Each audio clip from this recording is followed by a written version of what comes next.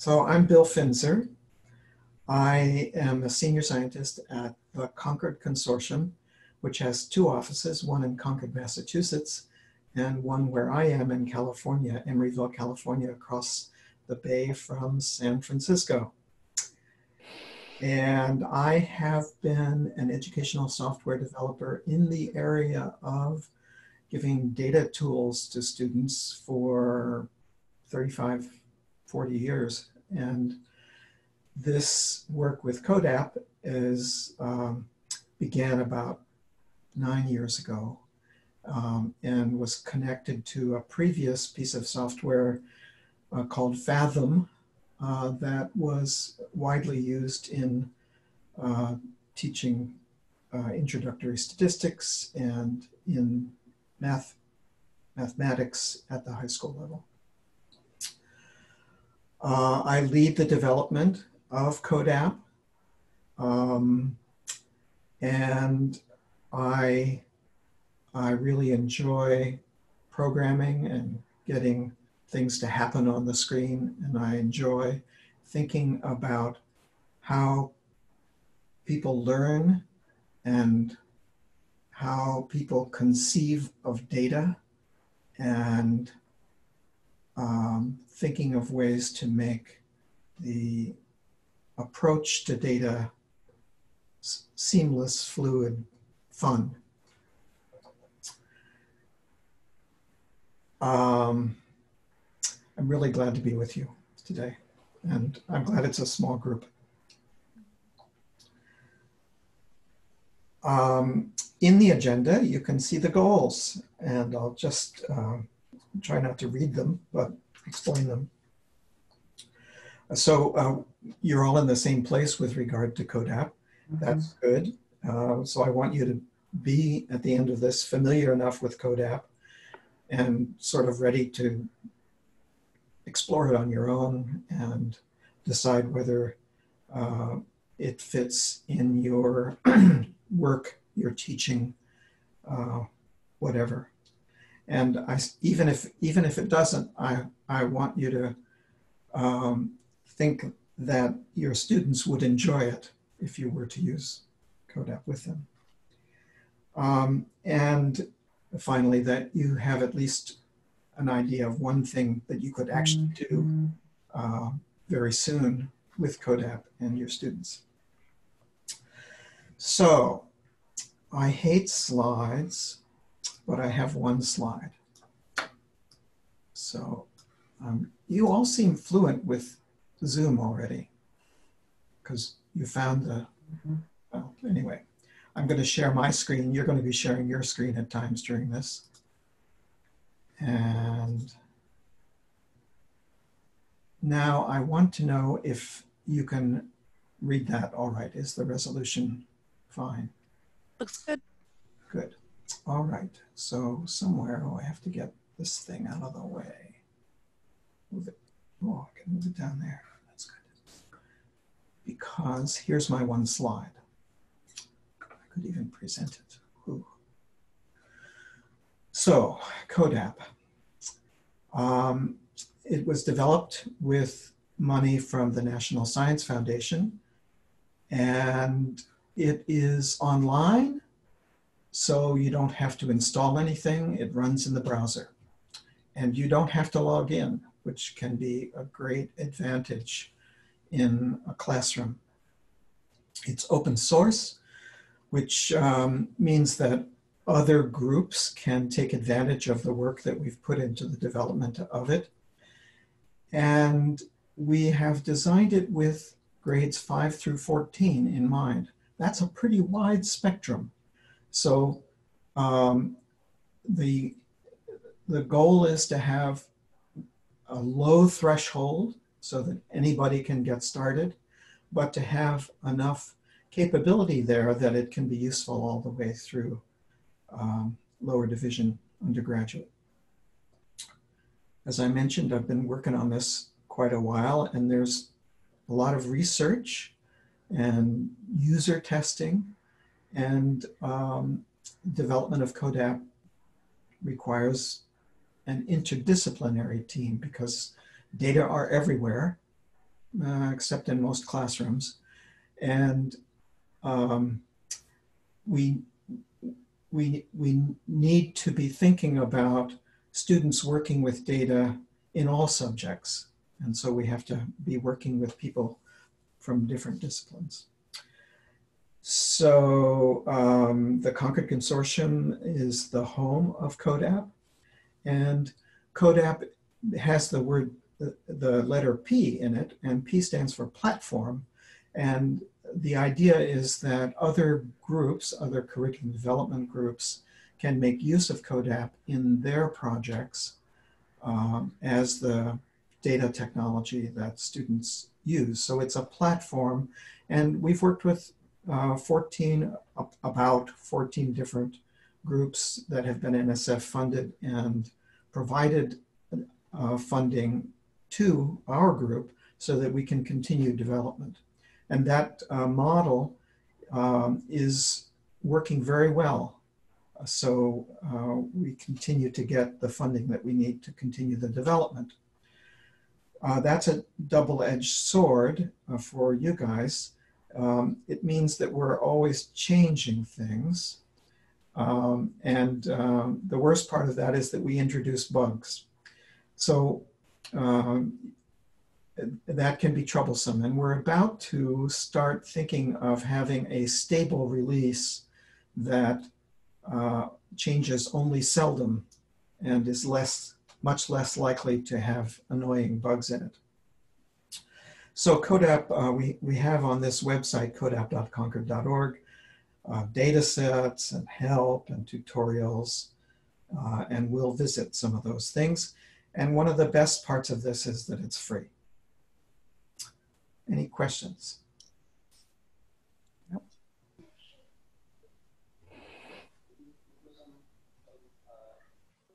By the way, could you see that when I presented it? Yeah, okay, yes. Good. All right, back to the to that, and now I'm going to stop sharing. Oh, and we have Diana. Yeah, hi. Hi. Would you introduce yourself very briefly and tell us where you are and what you do? Yep. Okay. So I am the science chair for private school, Wilbraham and Munson Academy in Massachusetts. And I just came out of teaching a class because we're completely online now. So that's why I'm a little bit late coming in here. So I teach biology and AP biology, and then I run the science department. And have you any prior CODAP experience? I'm not sure, to be honest with you, because there's been so many workshops that I've done throughout the years that I may have seen it, especially if you've been at NSTA before, but I have not used it all that much. I did do a research when I was working at a charter school project where we were looking at weather and we were pulling things from there. And we actually had a weather station sitting on top of our building that the kids were using data and uploading data. But to be honest with you, I had brilliant kids. They were my AP kids, and that was their project, part of their research. So they actually did it all, and I just found the resources and the mentors for them. Well, you're in good companies. So far, none of us except me have any experience with CODAP. And Arami, are you there? Hi. I am, but I can't figure out how to turn on my camera.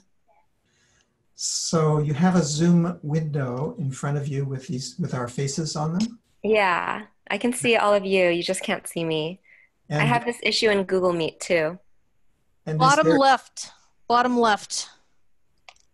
Is there anything covering up your camera by chance? No. It just says start video, stop video, and in order to fix the issue, I'd have to restart my computer. Ah, okay.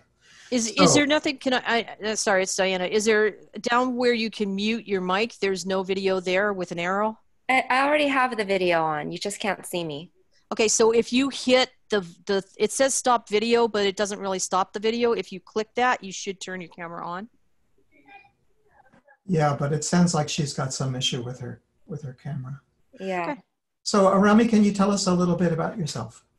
Yeah, I teach biology and AP biology and anatomy physiology in a private high school in California, Santa Monica. I've been teaching for 16 years, and this is the first I've heard of CODAP. Ah, great. So we're, again, all in the same boat except me. And you missed the about CODAP, but it Well, will soon. yeah, I went through the website after Ah, when I great. first signed up for the short course. I looked through it all and I watched the videos and all of that. Good. So what we're going to do now is do a getting started activity, which is in CODAP. I guess I'll demo that just so I don't have any problems with it. So up at the top, there's a link to the CODAP homepage, and you could go there, and that would provide you a way to start CODAP. But I've also put here the direct, what does it say, test tube fluke? That doesn't make any sense. Let's see what happens when I click it. That's what should happen. So that's CODAP. And when I click open, I get this list of example documents. And I would like you to try the getting started with CODAP. And when you have done that, sorry, I have to move this thing out of the way.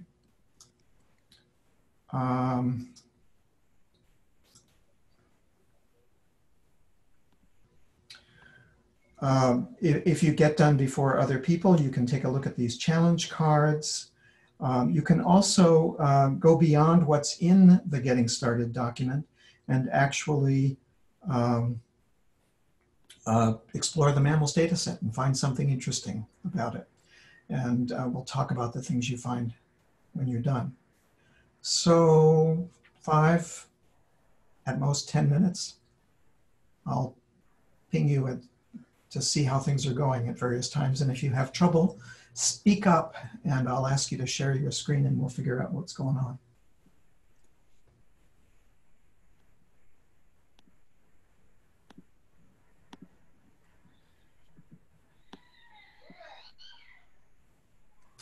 Is anybody having trouble opening CODAP?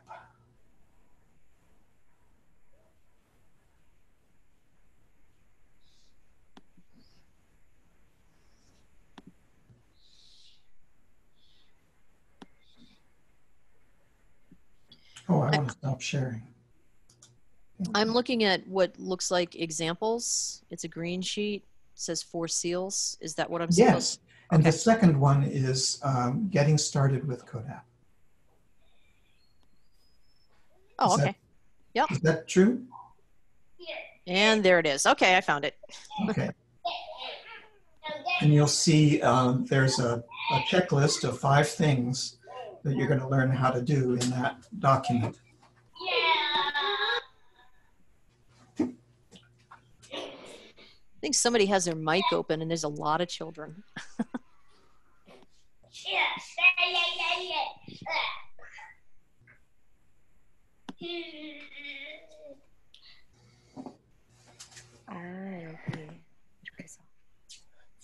Good morning.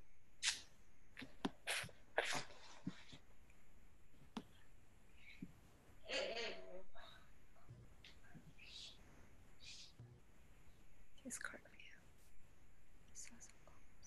Did you get ready? Did you get ready for the morning? Good morning. Rami, you might want to mute your sorry. microphone. You're right.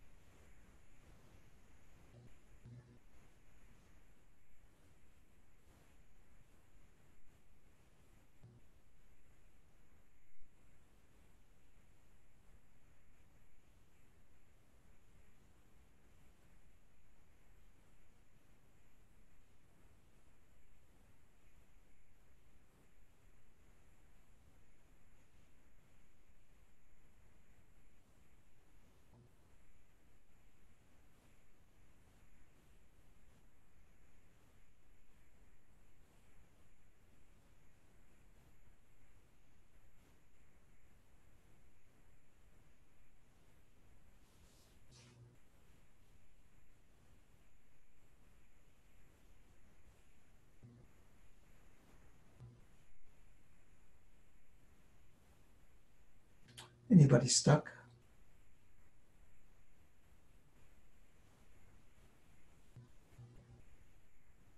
We've Are we, used that. Yeah, go ahead. Yeah, Diana. are we supposed to be pulling in data from another sheet? I can open up like the make a graph and everything, but there's no data access. So the very first checkbox asks you to drag a thing into the document. So do I just drag that from my computer, or where do I get that? In fact, there's a little video that shows you how to do it. Do you see it?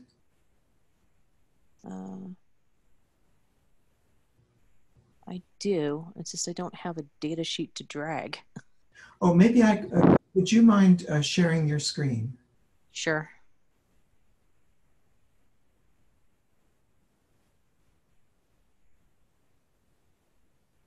Okay.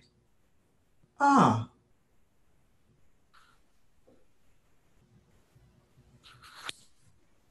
So next to that checkbox, there's a sheet. Drag that from okay. there into there. And there's your data. Okay. That's where I was missing. Okay, thank you. Uh-huh. And you could stop sharing. Or not. I'm happy to watch.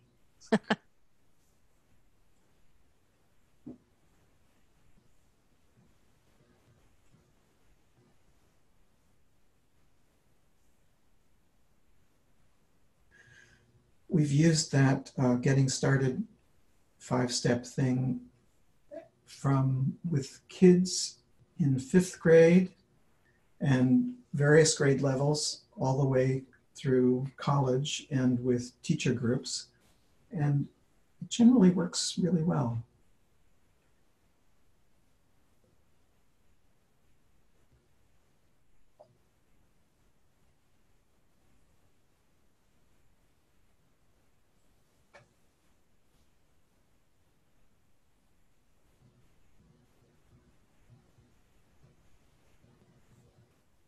David, are you using a tablet or something on your desk? You're muted. I'm using my iPad as a second screen. So I downloaded an app called Duet. So I'm using the tablet to sort of manipulate the document. Oh, good.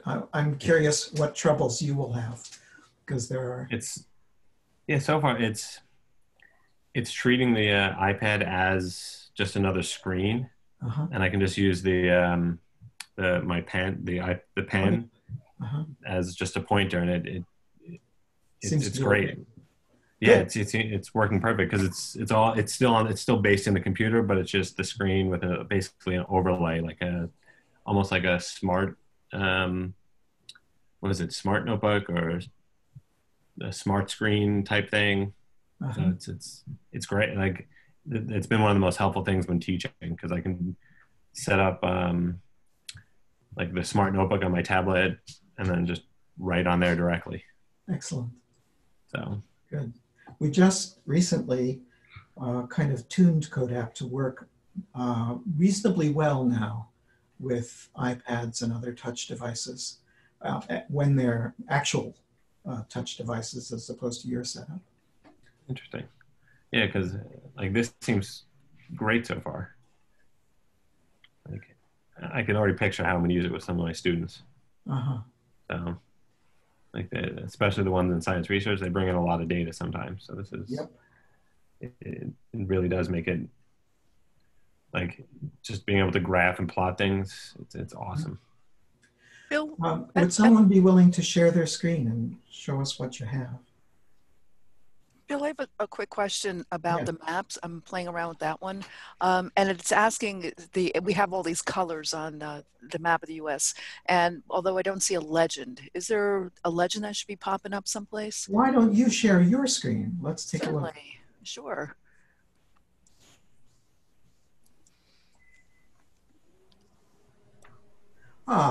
You need to, there's the legend. Do you see it?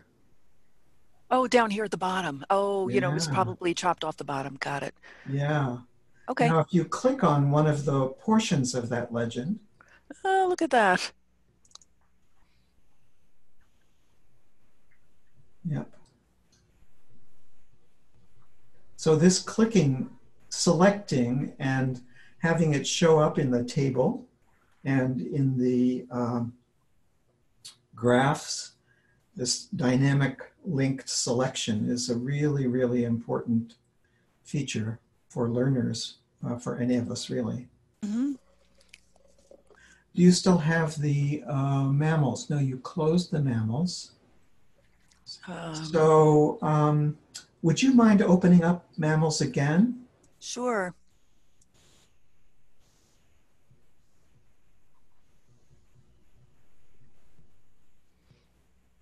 There we go. Did you find any interesting things, or did anybody find any interesting things about mammals from these data? I'm a map nerd being a geographer, so I went right to that one. And after looking at the introduction, I'm sorry, rather than this one. So try clicking on the lifespan graph. Click on some of those points there. Oh, look at that. Can Oh, anyone I love the guess? correlation. Look at that. Wow. Can anyone guess what the top point is? Don't click on it yet. Okay. Long life. A long-lived mammal.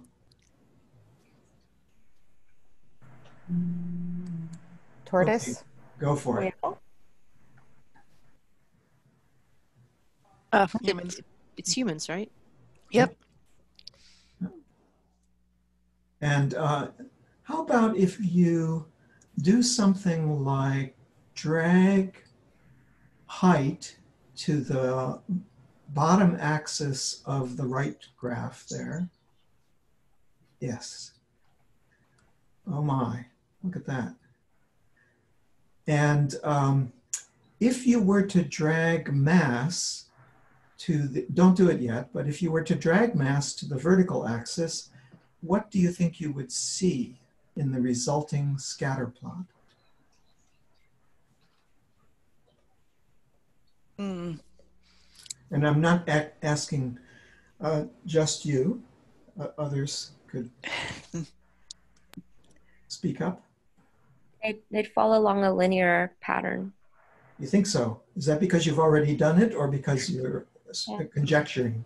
Because height on one axis and mass on the other axis, height and mass should be directly correlated. Let's find out. Missy, will you oblige? Oh, that's interesting. Now, what's interesting about that? We have outliers. And what is that outlier? Now, it's They hard don't to fit read with that. like the average. But if you put your mouse right over that and just hover there, where it says African in the table, just pause there for a moment. Oh, There. an elephant. Okay. What's the other one? Oh, they're both elephants. Now, I'm going to show you a useful trick. Maybe you have to pass the mouse to me. Do you see where it says remote control or something? Now, this is a Zoom thing. Oh. Let's see, maybe. Remote? That's it. Click on that. I think that's something you might have. I don't have that particular control. Okay. Why don't you stop sharing? Okay. And I will share.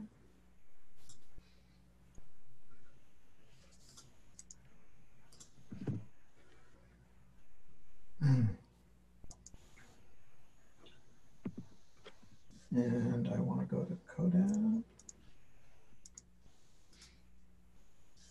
Don't know why it says test tube flute there.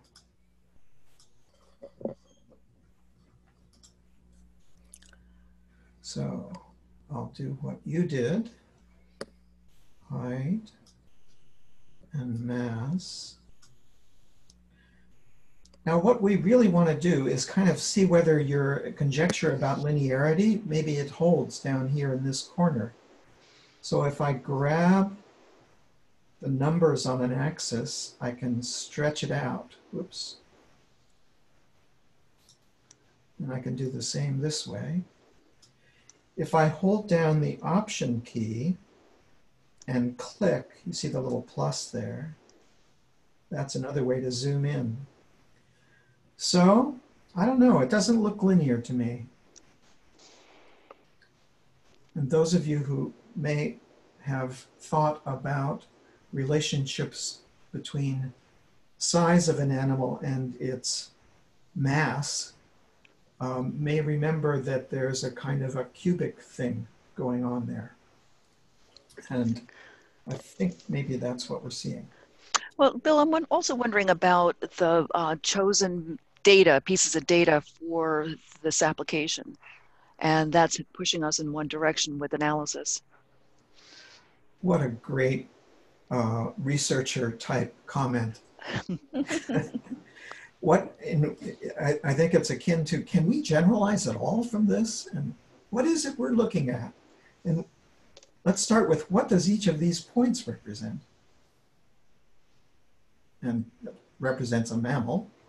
And how was this sample of mammals chosen, not randomly? Presumably somebody thought, let's pick cool mammals, etc.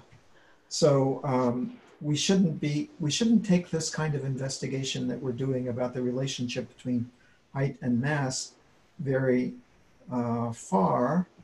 And it might be quite different if we had a whole bunch of mice, for example, and measured their length versus their mass. We might see something much clearer. So I'm going to stop us there. Does anybody have any questions so far about CODAP?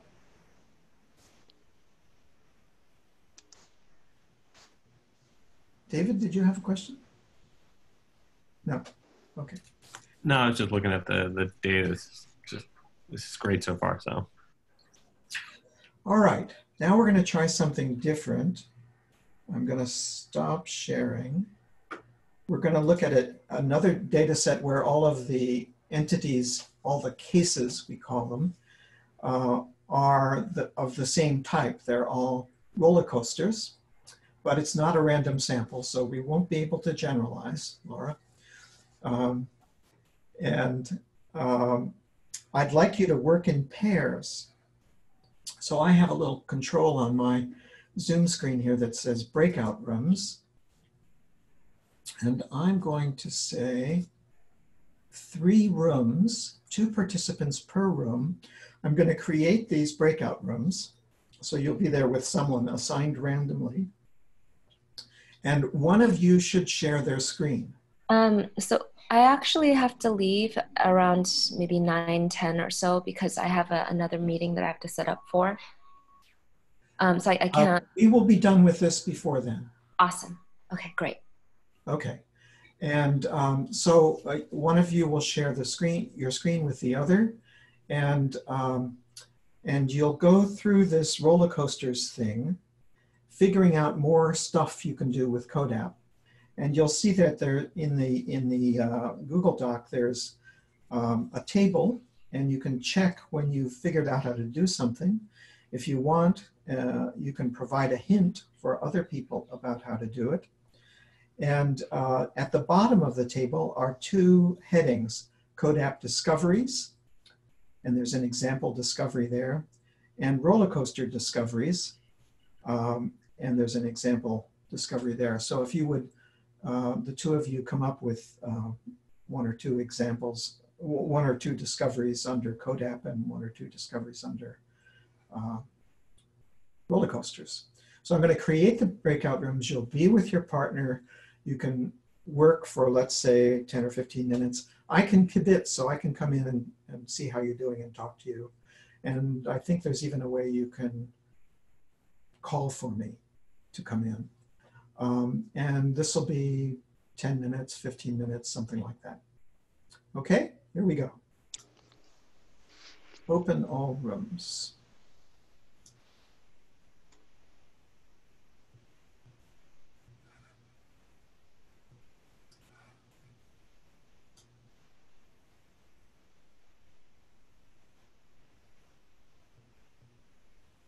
Regina, did you get something that says join the room? I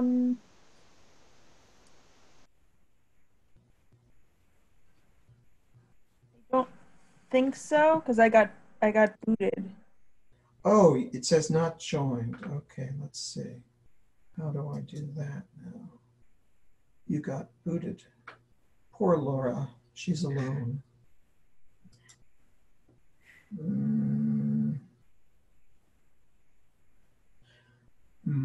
Okay, you asked for help. Oh, that's Laura asked for help.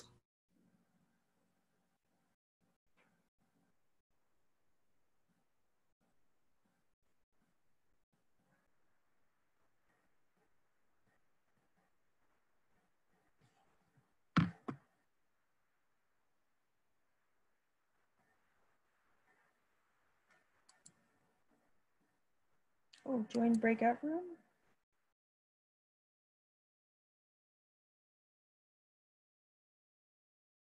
Regina, are you still here?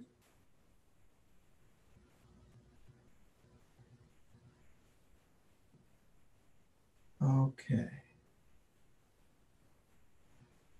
Breakout rooms. Close all rooms. Oh.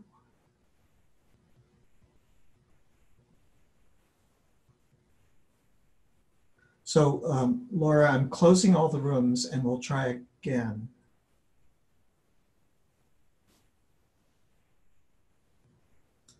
But it takes time. Oh, there's Regina.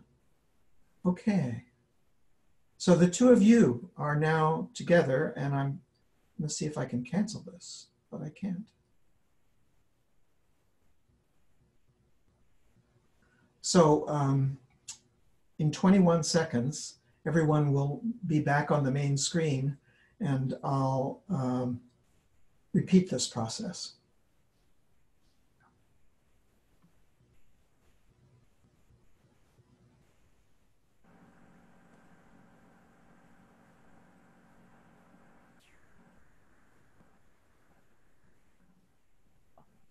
Hello.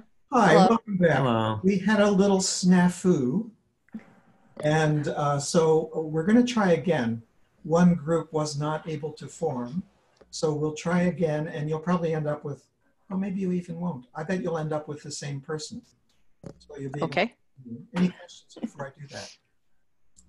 Okay, here we go.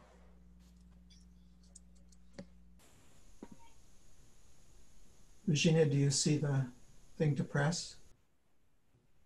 Group 3. Yay, that worked.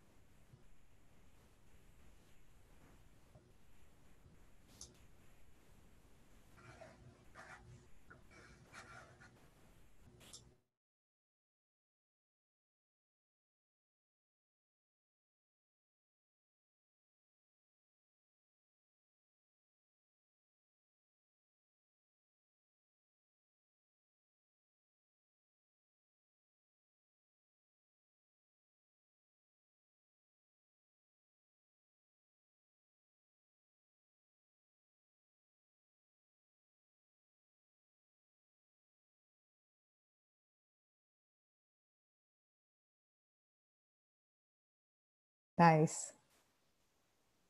Ah, there you are.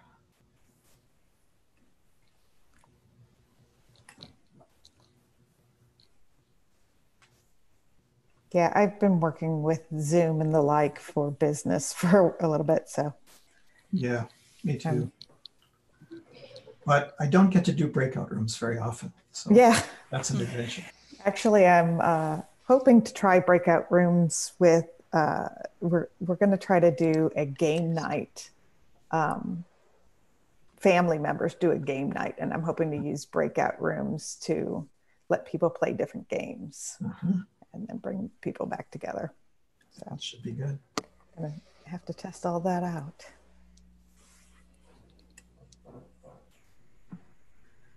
How'd it go, David? It was awesome. Yeah. I like the map. That was like, well, the ones you can see like where the fastest ones are clustered, or like Can you share your screen for us and show us what you mean? Sure, let's see if I can figure out how to do that part. Let's see. At the bottom of your window that says share. And you get to choose whether you want to share your whole desktop or just the browser window. Bill, while he's doing that, we had a problem with my computer looking at the map. I was running Firefox. Is it a difference between Chrome and Firefox and running some of the applications? I don't know. We'll take a look. Okay, so what did you mean about clustering? So like, and these were mostly, you can kind of see that the ones that were selected for this were clustered mostly in the Northeast, a lot of the roller coasters, but then the darker dots seem to, I think I did top speed. There was like clusters of faster ones sort of around Detroit and New York and Washington, Pennsylvania. So if you click on the rightmost part of the legend there. Right. Whoa. That is even cooler. Yeah, so a lot of them are there's a bunch in the Northeast, it seems, based on the data that's here. And let's try the lowest speed ones. Yeah, those seem to be spread out a little bit more. Any comments? That is phenomenal. I also looked at age, and that also, yes. Okay, can you drag age group to the...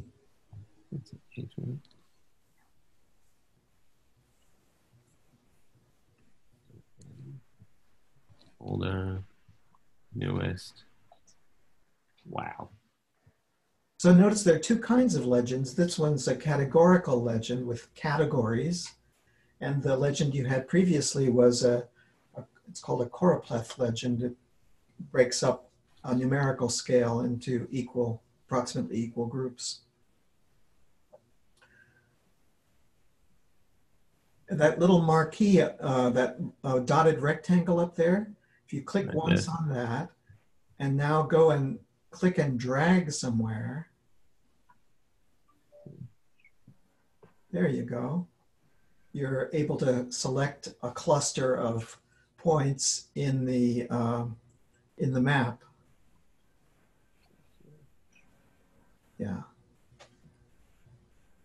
And if you have a graph open, why don't you make your case table, your table a little less high by grabbing its bottom, and now make a graph for us of something. Do top speed. Good, that's good enough. Now you can do the same kind of selection in the graph. Yeah, there you go. Wow. Now go over to the graph and click and drag in the white space of the graph. Like that? In the graph. Oh, in the graph. Got it. Yeah. Like. That's right. Now click and drag and make it so that you catch some points in that rectangle. Okay. There you go. So again, like you can see the dynamic linked selection. And of course, you can just click on a point. You don't have to use the marquee. Can you then make it sort so that the table shows you the data points that you're selecting, or will it always just? You'd like to sort the table by top speed? Yeah, sure. Okay, there you go. Yep, there we go. Got it. Now when you select the top, any of the speeds in the graph, they should be contiguous in the table. Got it. Got it. Yeah.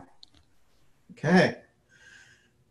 Who was the Firefox problem? Missy. Missy. Yeah. If David would stop sharing, then you could share.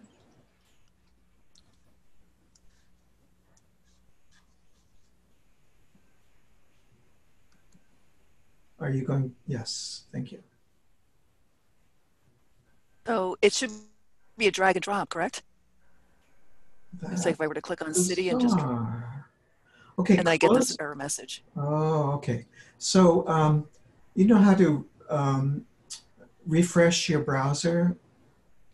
That little curly arrow in the... Yeah, we did that before, and it brought me back to the ground zero, starting over again. Do you have Chrome? I do. I would suggest you use Chrome. You know, I'm using Firefox and I'm not having those issues. Oh, okay. Can you see the version of Firefox that you're using? Yeah, and I think it updated recently. I'll switch over to Chrome. That'll just make it easier for today, and I'll play around later with the Chrome. Yeah, it just doesn't like it. Okay. I'm going to note that you had that problem, though, so that we can investigate it.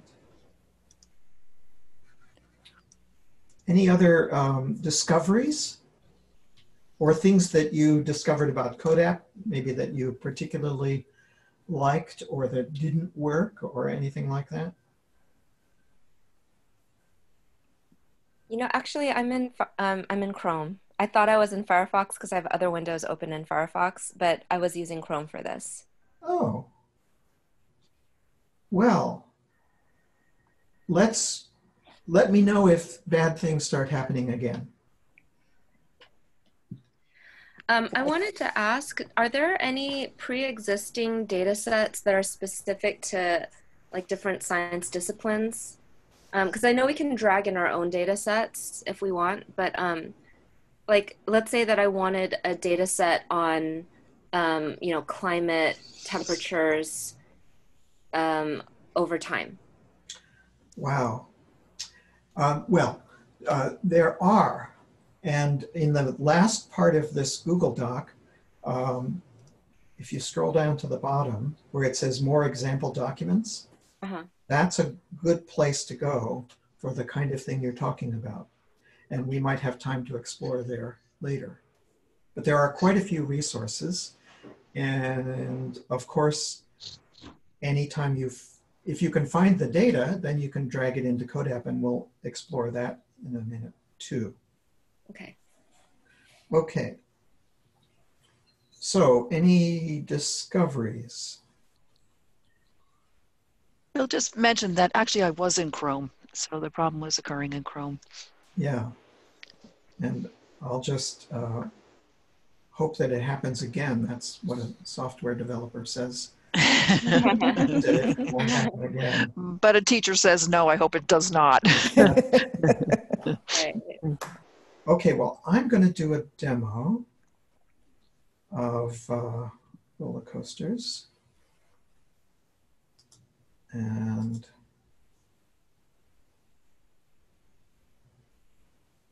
that's interesting. Share. There it is. So did you guys have this view up for a while anyway? Yeah. And then you figured out how to make it into something you're more accustomed to, which is this kind of table. Now, one of the problems that some people have with CODAP is that they start treating this as a spreadsheet. And it really isn't a spreadsheet, as you've probably already figured out. It's something quite different. Now, suppose somebody suggested that maybe the age group has some kind of trend with what? Like older roller coasters And their are tops. less tall. Materials that they're built out of would be one, right? They would be built with different materials, and we do have that here. We have wooden and steel. So if I put that here, what do you think? Well, we have a little tool here to help with that. Let's put the percents, and we'll use row percents. And is there a difference between steel and wooden, or a difference? Maybe I should put column percent. Let's try that. So in the newest ones, 80% are steel. In the oldest ones, 61% are wooden, and only 39% are steel. So that shows a trend, doesn't it? Mm-hmm. Yeah. Okay, now I want to think about a different one. I wanted to do drop or max height. So when I do that, notice how the graph changes. Do you see kind of a trend there from older, recent, and newest? And one way I can see that trend is to put the mean in. Okay. And so I see that cool. the mean here is 81. No, 81. And a problem here is that this is not well documented. It should say the units, right? What do you think that 81 stands for? What unit would it be? I would assume feet Feet. or meters. Let's make an assumption, possibly fallacious, that it's feet. And now we see that feet is marked here. Nice. So there's that. Now, suppose I wanted to actually get these as numbers into the table. This is the real demo. So the way we can do that is to drag. Where is it? You know, when there's a lot of, we call these things attributes, it gets hard to find the one I'm looking for because it can be off over here somewhere. So what I'm going to do is switch back to this case card, and it's much easier to see them all. True. And now I'm going to drag age group up to the top. Ooh. Now I've got two tables. And I can scroll through the age groups. There's the older ones. And notice I've got 31 here. And notice they're selected over here. So those are the older ones. And here are the recent ones. And here are the newest ones. Let's see what that looks like in the table. I'm going to make this a little bigger so you can see it. So here are the three groups. And I can select a group. And that shows me the members of that group, the cases that are in that group. Okay, you got it? Mm-hmm. Yeah. That's Now, great. suppose I want to compute something about each of these groups. Since I had, what is it over here? Height. Suppose I compute the mean height. I do that by pressing this little plus sign, which says add a new attribute to this table. And I'm going to call it mean height. All right, what do? I could come over here and type and say, oh, that's an 81. I could type the number 81 in here. But this would be rather tedious, wouldn't it? Yeah. 126. And error prone as well. So I don't want to do that. I want to use a formula to compute the height. So one of the choices here is edit formula. All right. Probably need a function like the mean. I wonder if there's a mean. Well, there are some statistical functions here. Let's see. Yep, I see the mean. And over here is a little information button. And if I press that, it'll give me information about the mean. So this is the documentation for the functions. Are you with me? Yes. Yeah. So I actually need to leave, but I noticed you're recording the session, right? Yes. So are we going to be getting a link to the recording later? What a good idea. Oh, because that would be great, because I don't want to miss the rest of this. It's really exciting. I have to go take care of my children. Oh. Yeah. Timo, say hi. All right, well, have a good time. It's Missy, right? Okay, thank you. All right. Was it Missy? Bye. Was it Missy or a Rami? That was a Rami. There's a Rami. Yeah. Okay. Yeah. All right. Thank you so much. This was great. All right, bye-bye. So mean looks like the right thing, and I say there's an expression and a filter, but probably I just need the expression. And there were some examples down there. And so if I insert a value, I want height. And then I apply. Oh, and I get a little more precision than I was getting over there on the graph. And now there's another interesting thing, which is not going to seem all that beautiful for this example, but I can actually plot this. So there are my three mean heights. And sometimes it's very useful. In fact, if we manage to do it, we'll see an example of that.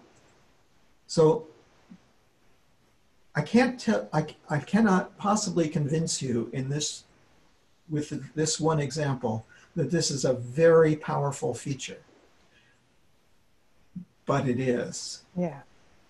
We've restructured the data to make it hierarchical.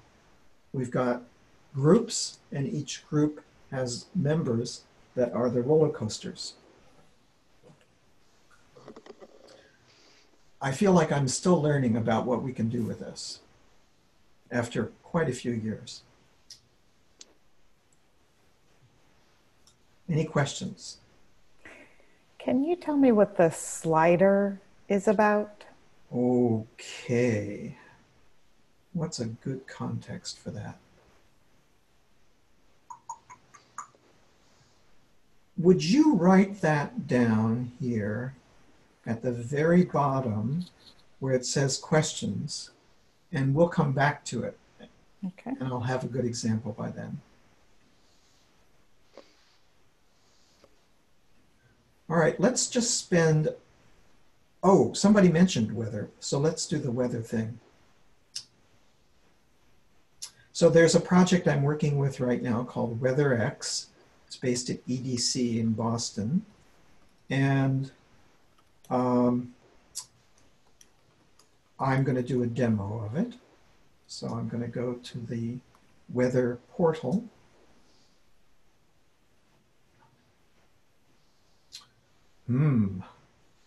So this thing here is not a built-in part of CODAP. It's what we call a plug-in. And its purpose is to give us access to data. And actually next week, it's going to appear in this menu of two other plugins. So it'll feel like a built-in part of CODAP, but it's actually separate.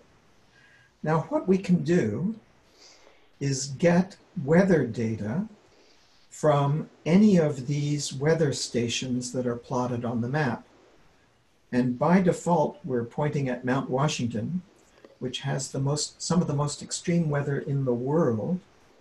And we're going to go back about a month and get the max and the min daily. So I'll just say get data. And there's my data. And you can see it's organized in that hierarchical fashion, because if I go to another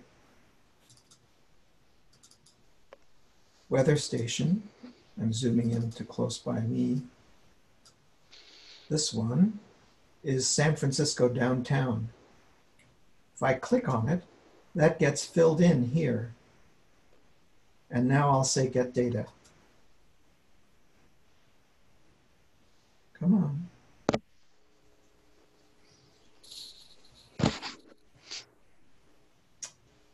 That's not good.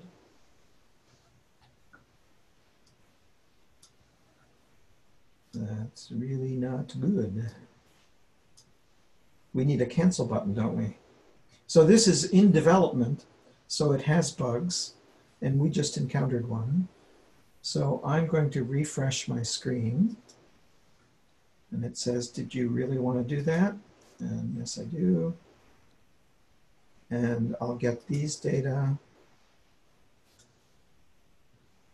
And I'll go, this time I won't try to get the particular one. There, okay. Now I've got data from 2 stations. And that means that if I make a graph, let me make this into a card. Notice how you can see the hierarchical structure here. When, I'll put on the x-axis, notice we've got a date axis here. This is very helpful. And yeah, and now I'll put, let's see, it's still winter, so let's do the min. That's got to be more interesting than the max. And remember, Mount Washington is high and windy and cold. So let's see if that bears out. Which of these points do you think are Mount Washington?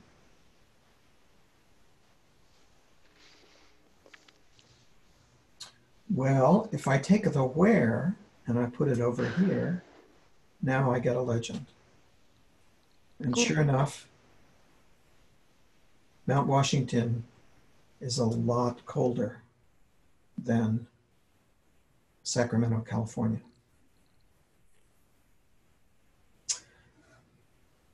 With me? Yes. So this weather, we call it a portal, a data portal, gives me access to a huge amount of data. I haven't told you yet, but CODAP can't deal with a huge amount of data. Actually, no matter what program you're using, eventually you can give it more data than it can handle. And for CODAP, depending on the machines you have, it's around 5,000 rows of a table or 5,000 cases. My machine is faster, so I routinely work with 20,000. But school computers, Chromebooks, tend to be not quite as powerful as my machine, and so we say 5,000 is a good number. So what I'd like you to do, so given that we can get weather data, I didn't show you this, but you can get monthly data, monthly averages, or daily data. What are a couple investigations that we might undertake? Well, just from my experience with students is they really like to see that they actually learn a lot from seeing the actual data to show the differences between being on the coast versus being inland. So possible investigation might be looking at a station in the middle of the country and one that's coastal on the East Coast and the West Coast at the same latitude. I'm sorry, did you say difference between the coasts? Yeah, no, inland and coast. Inland and coast. Coast at the same latitude. The same latitude. Okay, that's a good one. One more. I actually teach students from around the globe, so I would say maybe temperature from different parts of the globe. Well, we only have the US. Oh, okay. Well, that's a bummer. Would you be able to do something with climate change, maybe? What do you think we might be able to do with climate change? Temperature. Yeah, like I know you said temperature over a month, but can you do temperature like over a course of like a decade? Yeah, you need 30 years of data for that. Well, we can go back about 100 years. Awesome. That works. Yeah, big time. Okay, now there's a caveat. We can go back 100 years at some weather stations, but not all of them. And it can be very frustrating. And we're in the project that I'm working with, we have this frustration that we keep clicking on a weather station that doesn't have any data for what we want. But I would like you to undertake one of those investigations in a group of 2 or 3 people.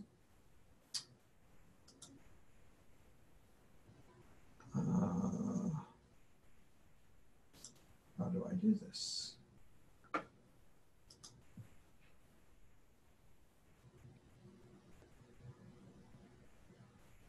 I'm staring at how to work with breakout rooms.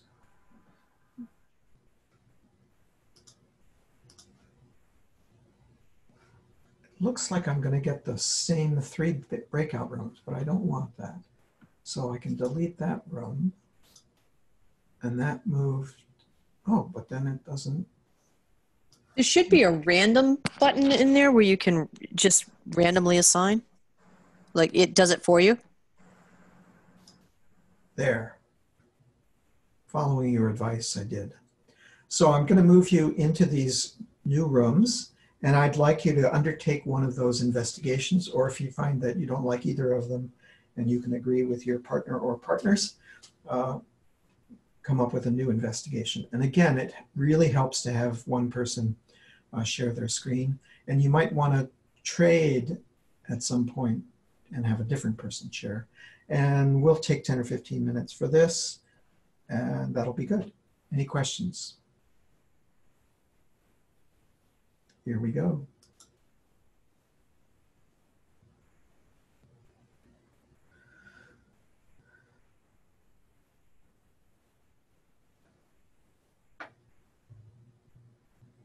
Uh-oh, Regina.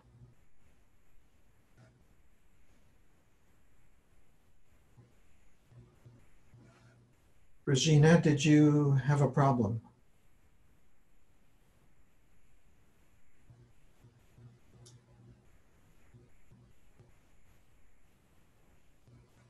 Hello.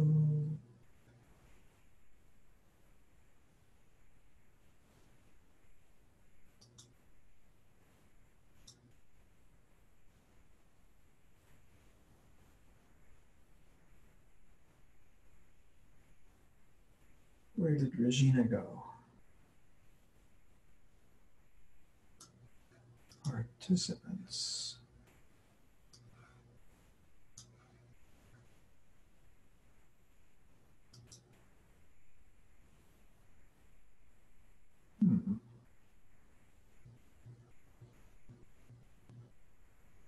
There we go. That worked.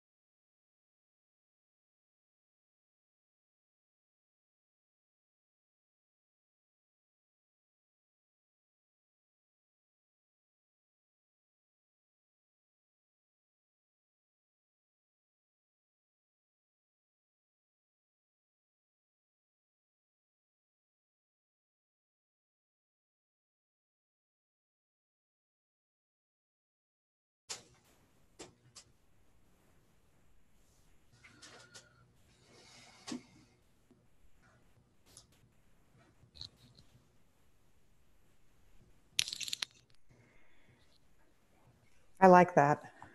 We were working with, I have a data set of esophageal cancer by age, smoking status. So like the idea of being able to combine different variables and see, different variables. So right now it looks like, you have an X and a Y. And then occasionally you can categorize by throwing something on the essentially Z-axis. Is that correct? It's not wrong, but there's more to it. I'll put that as a go. question. Okay. Oh, David. So sorry. I have to go. I have a class that I have to teach in about 10 minutes, or a little less than that now. Can so I will see everyone later. Time? Bye-bye. Yeah, we're still teaching. 12:45 is when my class starts. So. And are you teaching remotely? Yes, I'm doing chem remotely.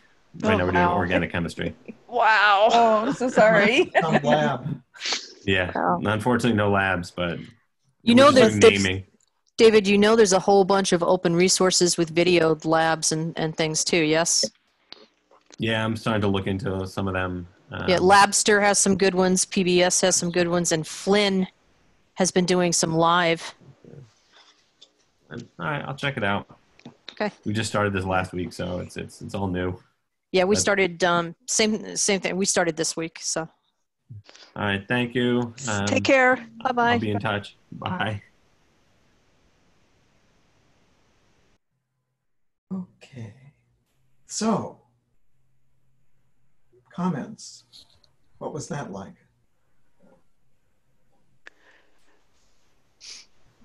Everybody's speaking at once. I really like it. I have a learning curve, and right now I have a learning curve with just Zooming for the students that I have. So I need like summertime to really digest it, but I like it. Yeah, I want time to just be able to like play around with it and try different things. Yeah. Go ahead. I was just going to say, and develop questions that we have for you, such as accessing the data and some other questions. Because we had a couple issues with clicking on things. We were able to figure it out, troubleshoot and figure it out, but like Diana mentioned, it's going to take a little bit of a learning curve just to kick in and get it started for ourselves. And sometimes you don't know exactly what questions or how you want to process the data till you start throwing them into the graphing tools. So, you're like, oh, if I put these two data points together, I'll see something cool. And then you're like, okay, that wasn't what I expected. Now, how can I adjust it and play with it and answer my new questions? So, that's one of the things that's challenging, is until you get in there and work with the data and start managing it, you sometimes don't know how to manipulate it the best.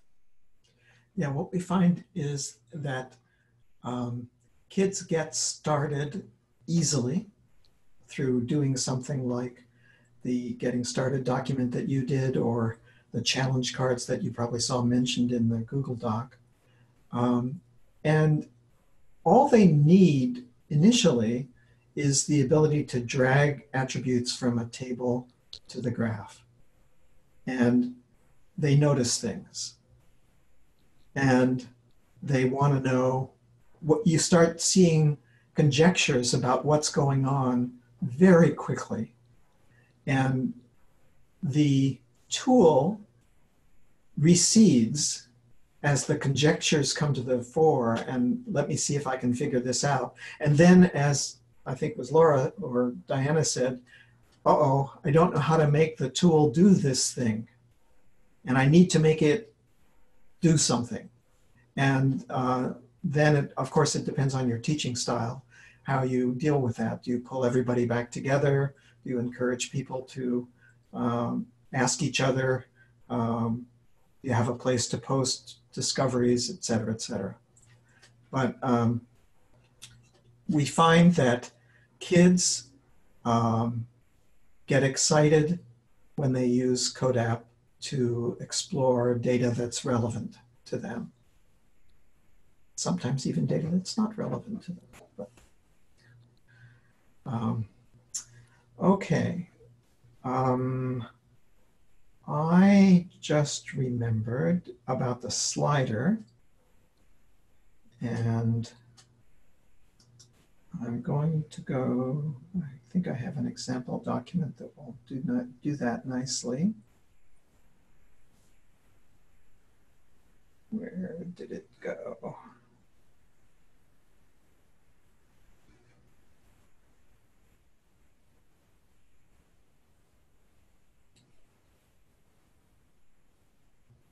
Okay. I have to do a search here. There we go. Oh, I should be sharing my screen here so you can see this thing. Share. Okay.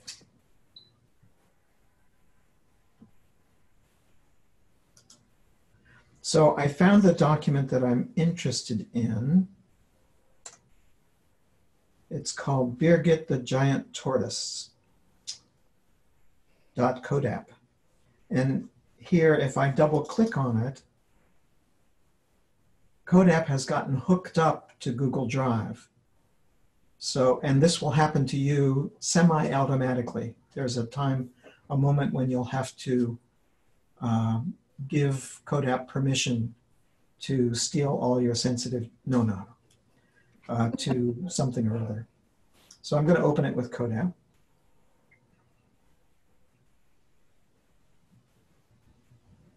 I hope you're getting the sense that CODAP is document oriented. It's like a word processor or a spreadsheet. It's a document with stuff in it, and you can save and restore these things. So here's the data, and you notice that it has longitude and latitude. And whenever you have longitude and latitude, you can make a map. So we make a map, and there's our data. I wonder what this data is about. Well, we get a clue. Birgit is a giant tortoise. I wonder where we could be. Any ideas? Are these the hatcheries? Are like the locations that we find them? Ah, well, I do know that it's one tortoise. Oh, that's where it's been. Cool. And if I zoom out, you're going to start to understand where this tortoise is. Yeah, it looks like the Galapagos. It's the Galapagos. No, yay. All right. It's the poor thing stuck in a crater? The poor thing. You think it's unhappy there? Well, I guess it's happy. That's me saying it's a poor thing. You think it would want to be in the open ocean with its buddies. But would it survive there because it's acclimated? I'm sorry. And it's a tortoise versus a turtle, sea turtle. So take that out too. I know there's a difference between the two. If I turn off the points but leave on the connecting lines, you start to get a sense of where Birgit spends most of its time. Cool. And in fact, if I make a graph and I show... can I ask a question? Are those green tones, is that showing vegetation? It looks green to me. So. Okay. Altitude, that's what I was looking for. So let's put altitude here. What do you suppose that is? What if I select these points? Oh, and I have to come back here and turn on the points again. There.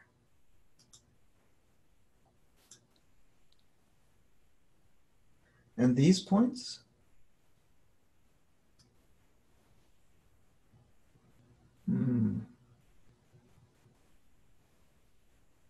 I want to know when Birgit is in each altitude. All right, let's put the timestamp here. And again, because CODAP understands about dates. So in February, Birgit is here. Oh, and that's showing up over here, but kind of not very helpfully. It should be on top.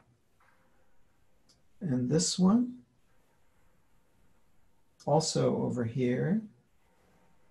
Where are these points? Let's see. Ah. Do you think there's an investigation here? Yeah. Mm-hmm. I have really enjoyed playing with these data and wondering about what Birgit is doing in these different locations. I'm wondering, because of its location too, it's got opposite season, right? So February, March is summer for that tortoise, correct? Or Well, it's almost on the equator, so that's another good question. We have temperature. Let's make another graph. Have you discovered that you don't have to go to the table? You can just grab it from here and put it over there. Or that you can click on it and choose an app to You can view. click on it and temperature.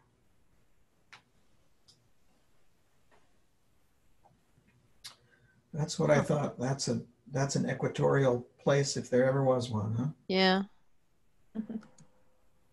Okay, but I was supposed to show you sliders, and Sorry.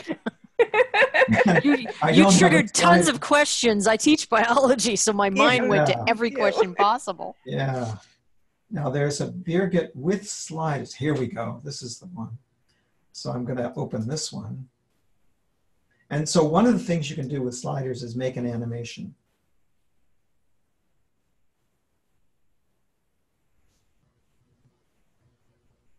That's not the only thing you can do with sliders, but it's one thing.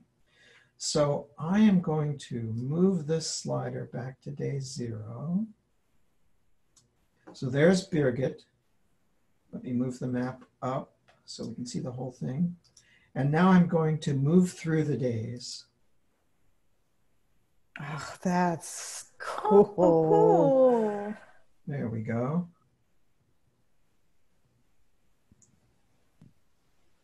And that's working because of the slider, and I'll show you how in a moment.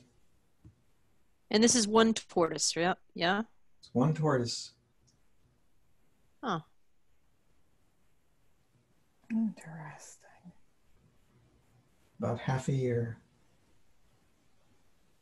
Look, I think that's where she's laying an egg. That's what I think too. But I don't know what she's doing over here. Mating? I don't know. Oh, no. No. I know. We're going to have to do some research. Now, how did that work? So look at latitude here. Notice how there's no values. Mm-hmm.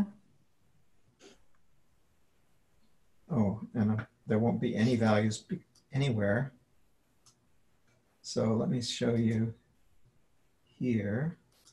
So here's a value, and in this region there are values.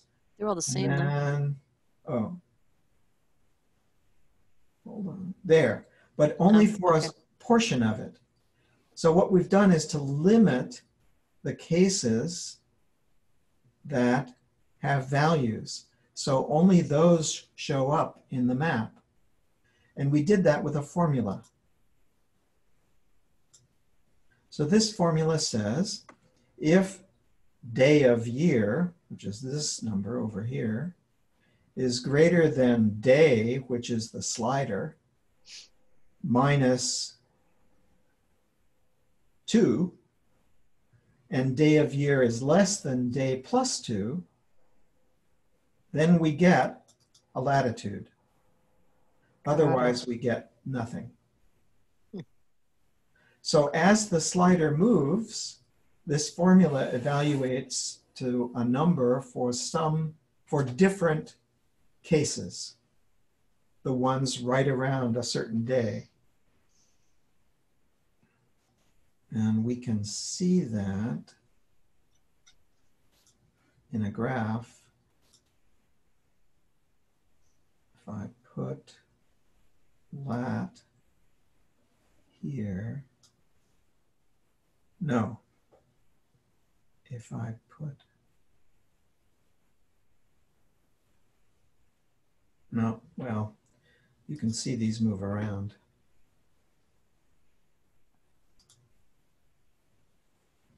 Oh, that's not very convincing. So that is one use of a slider, to animate things.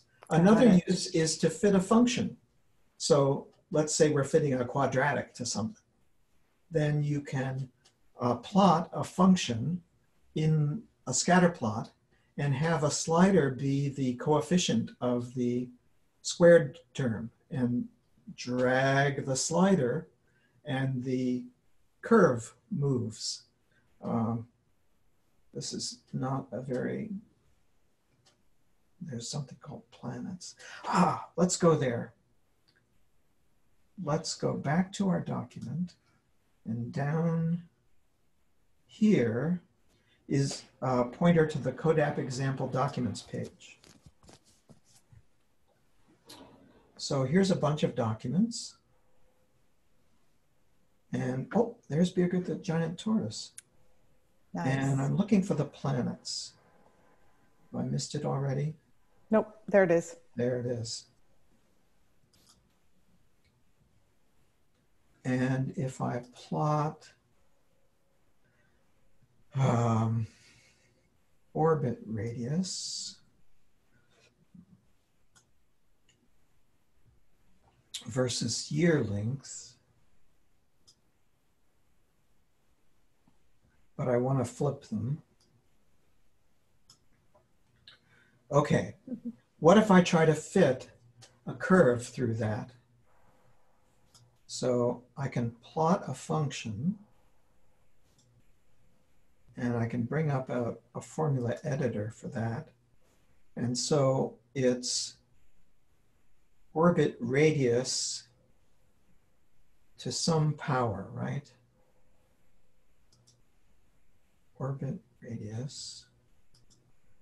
And then that guy means raised to a power. And let's try squared. Okay. Nope.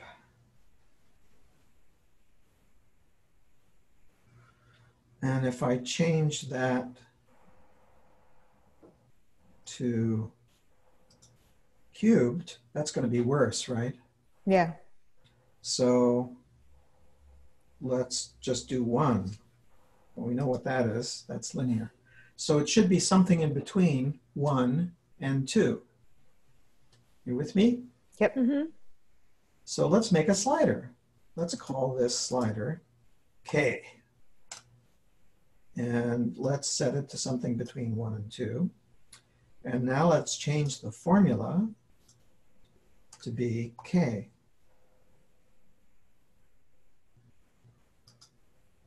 Oh. Oops. What do you think? Yeah. That's too little. That's too much. Let's expand this out a little bit.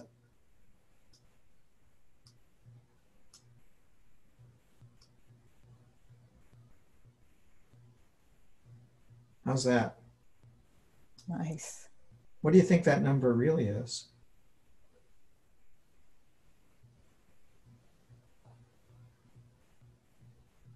It's pretty darn close to 1.5, right? Yeah. Mm-hmm. And 1.5 is 3 halves. 3 divided by 2. And that, my friends, is Kepler's law. That for planetary motion, the year length equals the orbital radius to the 3 halves, or if you square both sides, it's year length squared equals orbital radius cubed. And that holds for orbital motion anywhere in space. Nice. And this is how Kepler discovered it, with data. Right. and putting this line through the planets. That's a really nice demonstration of how that works. Yeah. Okay, so here we are. Of course, I put more stuff in here. I knew we wouldn't get to most of this, but you can do that. And I hope you will. Definitely. So there are 4 of you. Let's go around and just say something you're taking away from this experience. And I'll read off the names. I'll stop sharing. So Laura, you're in my top left corner there. So I've taken away that it's as an adult playing with this is really encouraging and exciting me about playing with data. And I think it's very easy. It's so user-friendly and easy that you can take it to students and have them do the same sort of discovery on their own by, playing around. Once they get the rules of what you click on and how you drag, I think it's really powerful on how you can teach them to think about data and to ask questions. Diana. So, like I said, I have a learning curve, but I'm looking at this and I'm thinking, oh my God, I can actually finally get the math teachers to realize that math and science can work together on projects that can be interwoven, because we're trying to go with place-based and project-based learning. And it's been my experience throughout the years that it's easy to get sorry, my alarm's going off.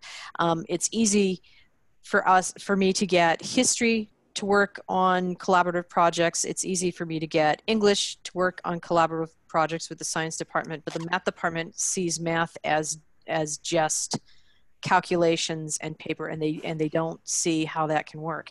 With this, I can actually give them some demos that would click faster, I think. All right. The dream of collaboration among science and math teachers. Interdisciplinary. Missy. What I love about this is that it takes away that little piece. I always love doing paper and pencil with the students, and I think it's somewhat therapeutic. And the students buckle down and they put paper to pencil. But however, I think we sometimes get lost with the science behind plots and graphs and visualizations. And I think that's what's so powerful here is that it's expedient, and that the students can check immediately about the accuracy of their choices of axes, right? The bottom axis, the horizontal versus the vertical, what data that they chose. Is there a correlation, and getting into that correlation causation component? So that I'm excited about. But I do have questions about bringing in our own data sets, which I'll explore somehow later with the tools that you've provided us. And Regina. Kind of a combination of kind of what's already been said. I like that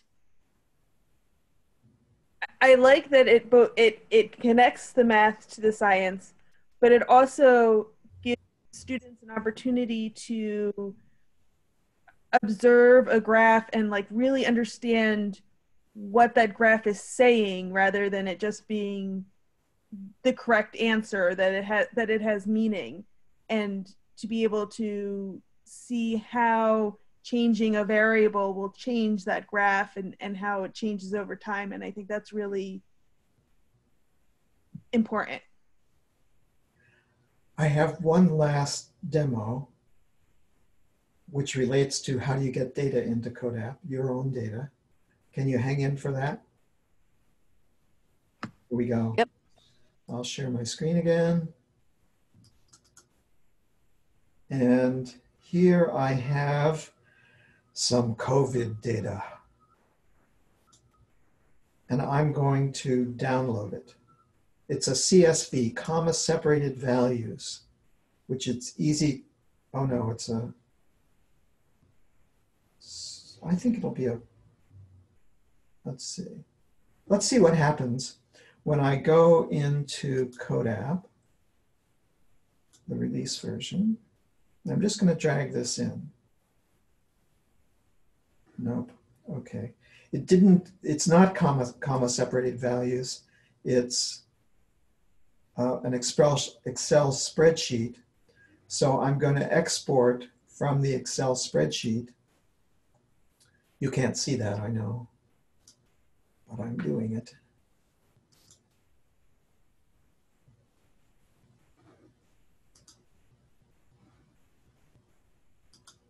And now come here and I have that data and I'm just dragging it from my desktop. Can you see that I have something on my mouse? A blank screen. Oh, okay. If you were actually seeing my screen, you'd see that I have a file on my mouse and I'm dropping it into CODAP. And so there's the data. And if I make a graph of date versus cases, I get that kind of graph that we've seen too much of, right? And where is this? New York. One more thing. Suppose I want you to be able to work with this document. I share it. I say get link to shared view. I enable sharing. And now I have a link which I can copy and chat to you. And you can click on that link in the chat window and you will get exactly what I have. As a teacher, you can set up a document, give the students the shared link, they all get their own copies of the document, their own separate copies, so they work on it independently. They can share it back to you. They can share it to you and you can project it or whatever. So this ability to share a document is really important in the classroom. It really makes using CODAP in the classroom comparatively easy. And we're over. I think we could have gone for another hour, but here we are. I enjoyed working with you this morning very much, except it's afternoon for some of you. So you're going to share this video with us? I will do that. I will share it to the whole list of people, like I've been sending out the emails. Great. Okay? Thank you. Thank you so much. Have a good day. Wonderful. Thank you very much. Stay safe. Yes. You too. You're You too. back Take care. in Bye, real everybody. Bye-bye. classrooms.